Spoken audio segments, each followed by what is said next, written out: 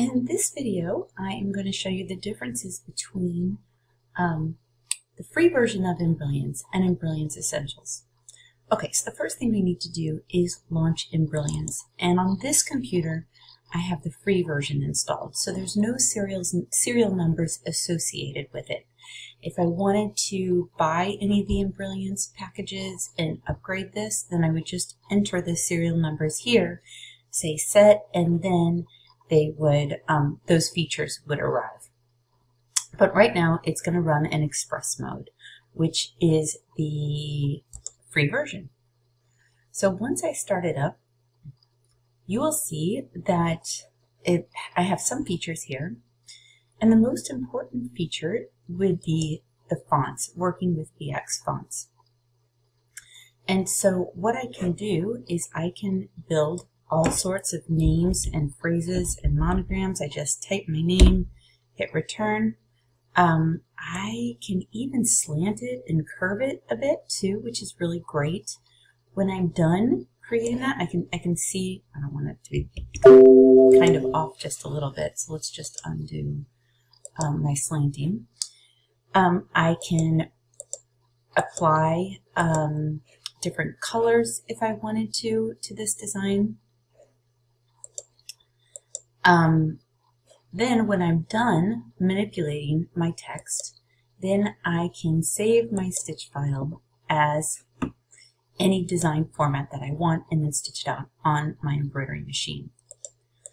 The most important thing to notice is that if you go to File, you have no ability to merge in stitch files. You can merge in working files, which are additional BE files. That's sort of the working file format of Embrilliance, but I can't bring in any kind of an embroidery design and integrate that with my word, my name, or my monogram. Now, one cool thing you can do with the free version of Embrilliance is that you can install BX fonts. So the way that you do that is, let's just minimize this a little bit, and I have a BX font on my computer. So I am going to go look, it's on a flash drive here that I brought over, and I have the Super Buddies font. It's a BX font. So you can buy BX fonts and work with them in this free version of Embrilliance. So all I have to do is click and drag, and it says that the font has been installed. Now, I can change this. No, I don't like this.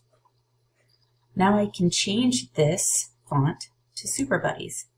So that's a BX font that was made to work with Embrilliance. And so I can buy as many BX fonts as I want, build names, build monograms, build phrases, all of that, and then again save those out as an embroidery design. But that's pretty much what you can do with the free version of Embrilliance. Now we're going to take a look at Embrilliance Essentials. So this is going to look very similar, but we're going to have some important key features that you don't get in the free version of Embrilliance. Okay, now we're on a different computer here, and we are looking at Embrilliance with the Essentials mode installed. So I can certainly do the same thing that I did before. I can install BX fonts, and I've got that same BX font installed here. So I can add my name. But what's cool about it, and where I have more functionality, is in integrating designs with this word and image. So for example, I may want to file, merge stitch file, and then bring in a sporty design to go with my sporty name. So let's find something kind of sporty.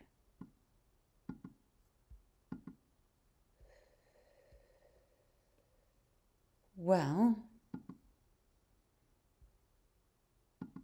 this is a good one.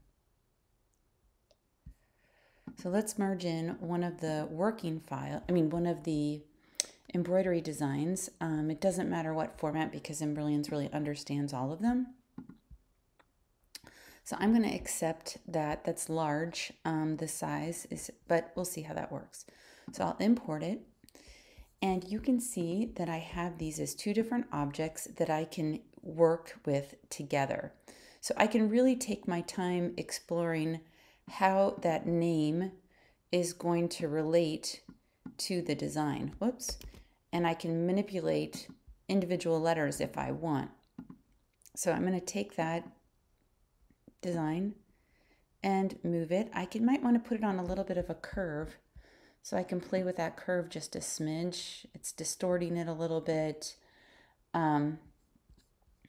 Anyway, now what is crucial too is if we look at the stitch out, we can preview the stitch out of our embroidery design, this composition.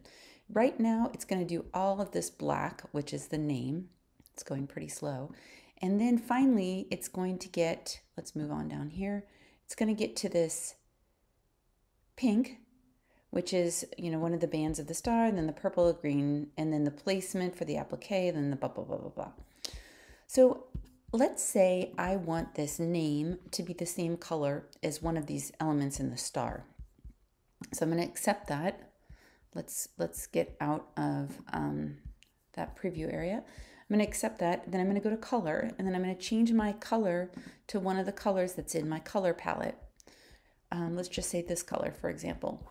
Now, what would be helpful, since there's no overlaps here, it would be really helpful if we could stitch those at the same time.